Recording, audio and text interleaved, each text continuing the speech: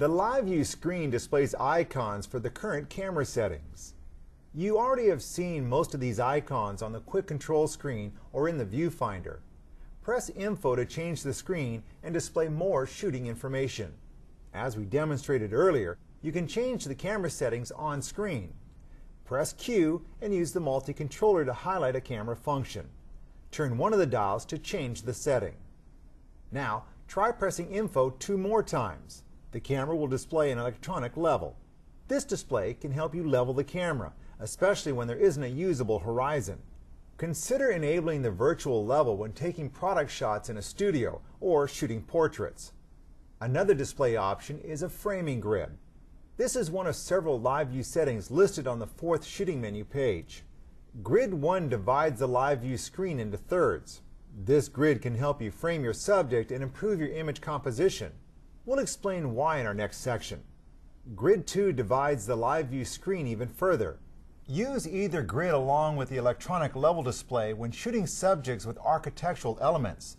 The grid display will help you line up the horizon or building edges.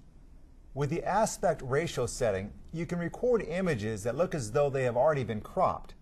For most photographers, cropping is just part of their workflow. Their camera only produces images at one aspect ratio. If they want a different look, they have to create it on the computer.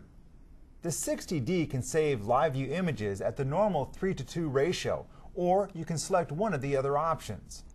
The camera displays the aspect ratio by placing gray bars over areas of the screen that will not be recorded.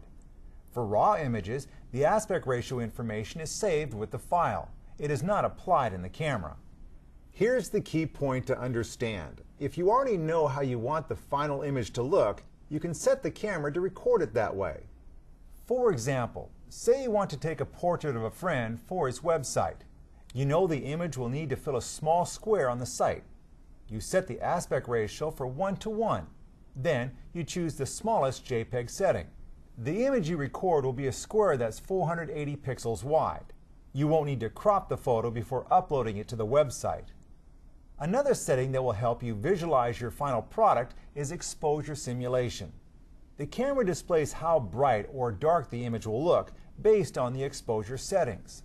If the shutter and aperture settings would create an underexposed photo, the image in the monitor will appear dark. The Live View image will show you the effects of other image settings as well.